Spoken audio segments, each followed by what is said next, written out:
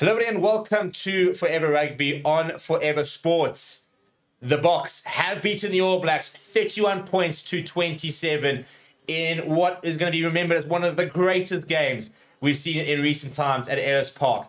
Absolutely incredible. Coming from 10 points behind at a stage, the Springboks in many respects weren't at the races, and yet when it counted the most, that last 12 minutes came from behind. Yellow card to Tungafasi really was probably the difference in the end. But cheap as me, what a game.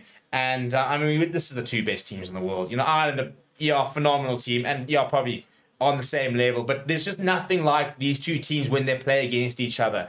You know, it is absolutely next level. It is passion. It is just, I mean, look, the disappointment here on the New Zealanders' face here, it just shows you how much it means to these two teams. It is the greatest rivalry in the world. It is the greatest match in the world. And tonight, it delivered in truckloads.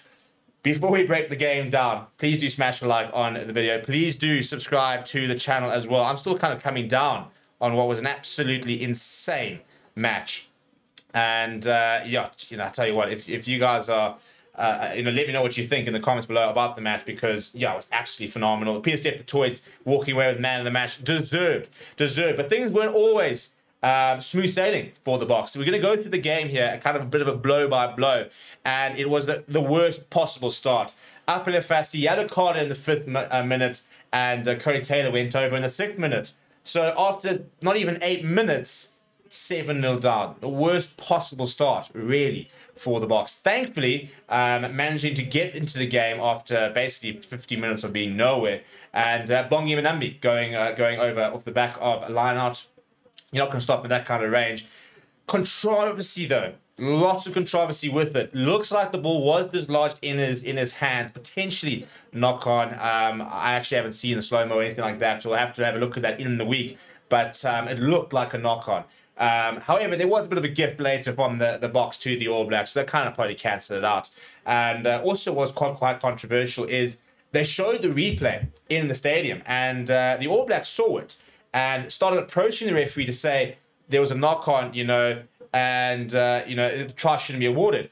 In doing so, they kind of broke their line. So Sashivame Gomezulu got timed out, but he was saying, but they're off their line. They've charged before I've started my run-up, which means it should have been retaken. So lots of stuff actually happening in that particular moment. And very interesting to see what is going to be said about that whole situation. But regardless, it became 7 points to 5.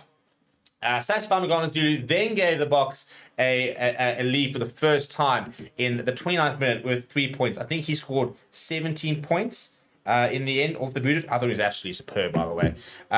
However, Caleb Clark went over in the 32nd minute before a late penalty from Sash Famigomazulu meant it was 12 points to 11 at half time. The same scoreline was in the 2023 Rugby World Cup final, except for this time the Boks were very much on the other side.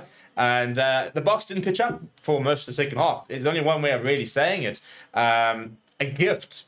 Damon Delaney popping it straight into the hands of Geordie Barrett. The ball destined for Sia Khaleesi, but so telegraphed. And Geordie Barrett went over with the extras. And that, for me, kind of cancels out that knock-on, really, from Bongi Manambi, because it was a gift.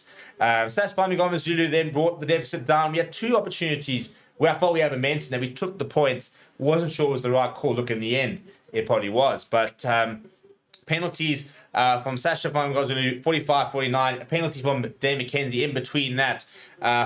14-22, 17-22, and then a pretty poor defense from the Boks, it must be said. And Caleb Clark went over for his second in the 51st minute.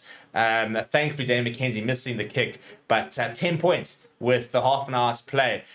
10 points with 50 minutes to play as well. 17 points, 27 when Tungafasi gets that yellow card. A minute later, Kwaka Smith, on the back of a couple of pick-up and goes, a decent mauls, he goes over under the poles. Makes no mistake, does Sasha. A phenomenal couple of penalties as well, being won throughout the game. And a big penalty in the in sort of 73rd minute. We kick down to the corner, and Grant Williams is aware enough to see a bit of space. He dives over, and then it's 5 minutes of defense. Really, really good defense. And that was the game. If you have a look at some of the stats here, it tells you a very interesting story. Because again, you know, I thought that lots of aspects of the Boks were poor. Discipline-wise, I thought New Zealand were very poor. Territory 53 to 46. If you look at like the field as to the makeup of you know, where the territory is, it's mental. It's like 25, 25, 25. You know, there was no real sort of place. It was actually more sort of New Zealand 22 actually, where majority of the rugby was played. If you look at possession, 55 to 45 for the Boks. The last 10 minutes, 67% though. That was the pressure that the Boks were putting on the All Blacks. Lineouts, so much better for the Boks. 92% win out of 26 lineouts. The All Blacks also pretty decent, to be fair.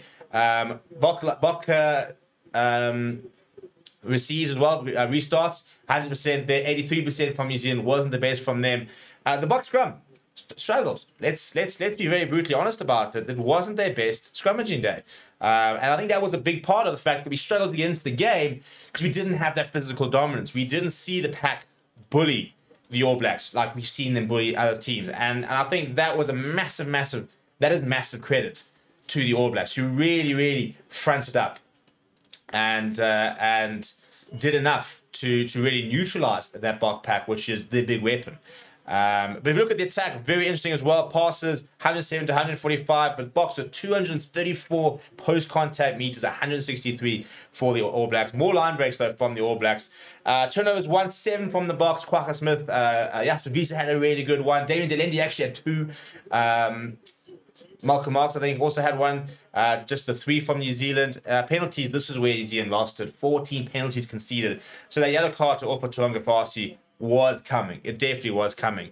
Tackles made, the Boks were asked to make 100, well, made 110, missed 17. New Zealand made 127, missed 27. So 87% tackle completion rate there for the Boks. 33 kicks to 28. So once again, we're seeing a trend. The team that kicked more ended up winning. If you look at some individual performances, really impressive were Geordie Barrett, 10 carries, Plessev the Toy, 8 carries, Broden Barrett, 3 line breaks. Fassi, I thought, was really good. If you look at tackles completed, Artie Sevilla 15, Sam Kane 14, Tara Lomax 13, Plessev the Toy 11. He was absolutely massive today. Turnovers 1, Damian Delende, as mentioned, 2, Jasper Wiese 2, Malcolm Marx 1. Really good work. I thought Jasper Wiese in particular was very good. Some people were worried about him in sort of his comeback, but 9 carries, 7 tackles, not a single tackle missed, 2 turnovers as well. Phenomenal. Sash Famigomazulu, 16 points, by the way. 6 tackles made, none missed, 2 bad passes, 1 bad restart, but 4 defenders beaten, 63 meters gained. What a game from him. A star is once again born. And that was it. So let me know what you thought about the game. Down in the comments below. Smash the like on the video as well